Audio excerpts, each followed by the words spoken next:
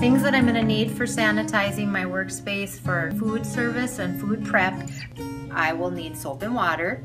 So you can either have a spray bottle that you use with soap, dish soap, and water, and you just put a little bit of that in there, mix it up, and then that I can use until it's gone. And therefore I would also use my paper towels for my drying. The other option would be, some people like to use washcloths, and you can use a washcloth, but you just need to remember you have to have a clean washcloth, and you can only use it for one meal or one snack only, and then you have to launder it. So that's the other choice. So I need to clean my surface first with soap and water, and then make sure that that's done. And then I can follow it up with the sanitizer. So with the sanitizer that you choose, the most important things to remember is that you check to see if it's EPA registered. So on the bottle it would have EPA registered with a number. So as long as it has that, then that is good. The other thing that's so important is actually to read the directions from the manufacturer, and that you understand how to use the product.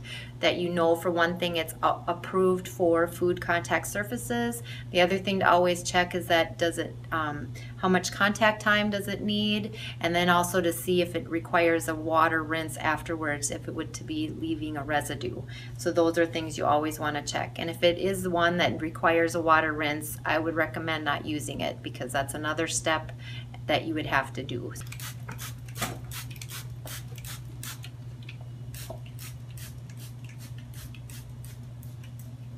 And then I need to allow the full contact time, whatever the bottle says. Many times it's usually around 2 minutes, but I'd like to check, like I said, whatever product you're using, it will tell you how long to leave contact time.